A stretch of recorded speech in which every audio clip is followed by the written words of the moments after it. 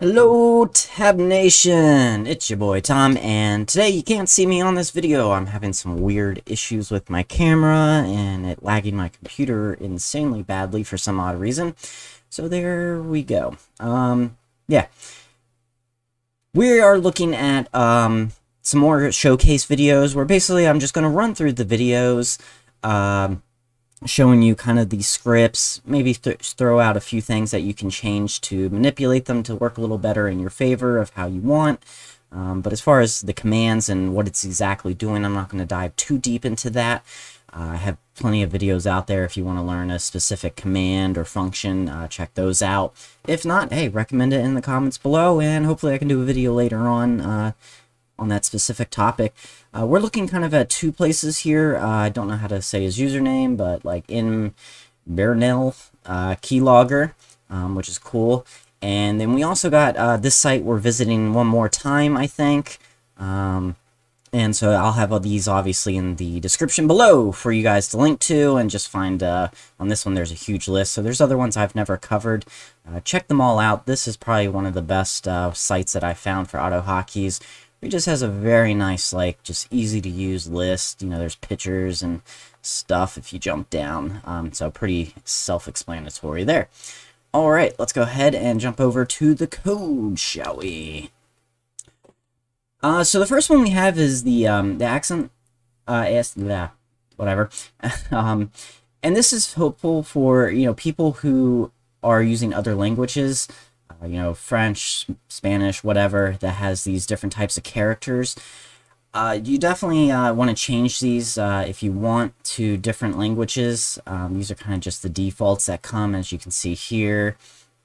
There's a whole bunch of different ones, but there can be different things. And the way this works is you do need to save this file as... I'll link it in the description below. I did a whole video on how to do a Unicode and kind of stuff, like special characters. So you would have to save depending on what kind of characters you're using. So yeah, that's also in the description below, but you can change it to however you want. So let me find this and run it. We'll make some spaces here just because we'll use this area for typing for our demo. All right. So you just start typing, you know, Tab Nation. But if I do, so A was the first one, so we can do A, but as you see, it has a little tool tip that pops up there real quick. You can delay and extend it to be a little bit longer, but as you can see, it's now changing it as I go through. And then when I give it down for a few seconds, it stops, and there we go. There is that special character. It still works without having to do all that special stuff I just talked about, but it does make it work a little bit better for certain characters. But yeah.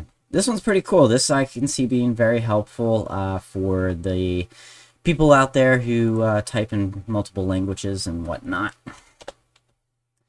All right, let's go on to this one. Let me close that last one out.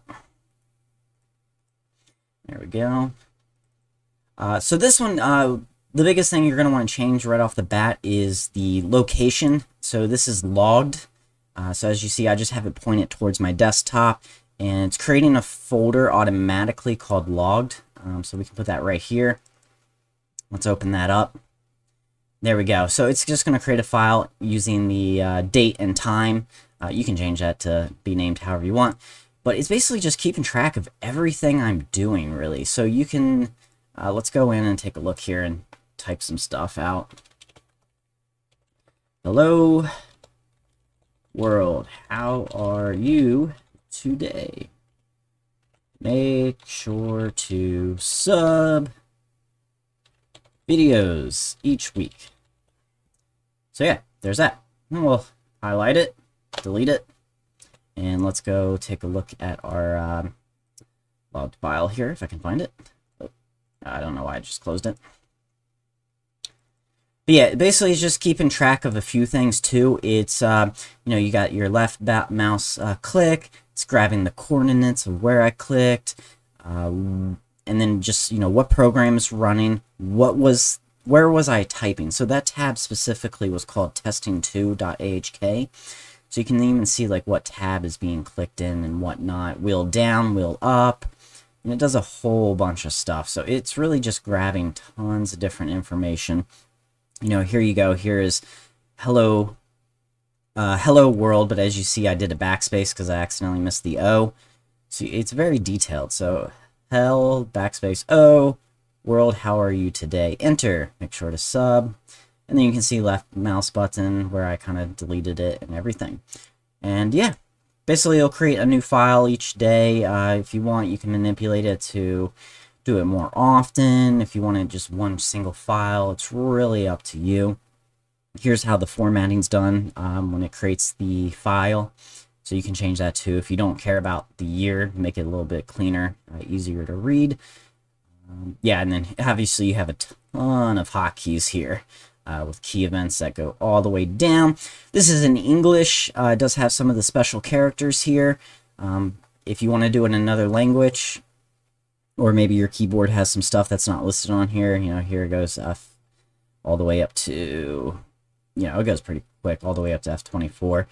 You just need to go in here and manually do that yourself, unfortunately. So this is in English, but if you're trying to do a keylogger for another language, it's probably best to edit those. Here's also all the other kind of things it can do. If you don't want it to capture all that junk with the mouse clicks, like maybe you don't really care where they're clicking or why, just highlight this and just delete this code and you're good. There's some information here on the creator and, basically a disclaimer saying, hey, don't use this for evil. So yeah, so obviously this is for educational purposes and personal use. If you use it for evil, that's on you, not me. All right, let's close that one out. So the next one we're doing, actually the next two we're going to be looking at are really just a kind of clipboard kind of thing for saving to Notepad. So the first one we got, our hotkey is going to be F1 here. Obviously, you can change that to whatever you want. We got some key weights, as you see, just to avoid sticky keys. It's going to block our input. That way we don't make any type of mistakes. It's going to send Control A, which is highlights everything. And then it's going to send Control C, which copies. It's then going to do a click, and that's just going to unhighlight everything. It's just simple. This is a very simple script. If exist, basically it's looking for something called save edit.txt. It's going to delete that file, and then it's going to take the clipboard and create that file. So obviously this doesn't really exist on my desktop right now. I'm going to go ahead and run this. I'm going to go ahead and highlight the first part of this code. I'm going to push F1. Well, actually, sorry. This is for highlighting everything. So you can use this on a browser, whatever, Notepad, Word document. We're going to push F1. As you see, it really quickly highlight it. You didn't see the Control-C action, obviously, and then it clicked to unhighlight it. And then it created this on my desktop, a text file. You can obviously change it if you want to like a Word file, but text file is going to be the smoothest. And so that it copied everything and stuck it right in there. So this is just a great way to create text files really quick. Now, if you want to get a little fancier with it, you can do this next script that we got here. And this one's going to be the same hotkey, F1. Obviously, change it to whatever you want. This one's actually going to back up your old clipboard to store it temporarily. It's then going to Control-C. As you see, we're not doing the Control-A because this one we want to target specifically what we're highlighting. It's going to wait for the clipboard. And then it's going to, right down here, it's basically injecting it into a document called Untitled Notepad. It does have an asterisk there just because when you create it, let me get one right quick. When you create it, it does start out as Untitled Notepad, but as soon as you type something in, it adds that little asterisk there. So as you can see, I have this commented out. I'll show you that here in just a minute. So let's see, let's get that running. It's called copy adding. So here we'll highlight this line of code. We're going to push F1. And as you see, there it is. Now we're going to highlight something else. Let's highlight this line of code, F1. And as you see, it's just adding. And it's really nice. It's very helpful. So it's a great way, like if you're reading, something for school, and you just kind of want to grab the important stuff to print out or to remind you to review over, like formulas or something, it's a great way to do it. And it's just going to replace your clipboard with what was ever in there originally. So you don't lose any of that data, which is great because down here it's putting the old clipboard back into the current clipboard.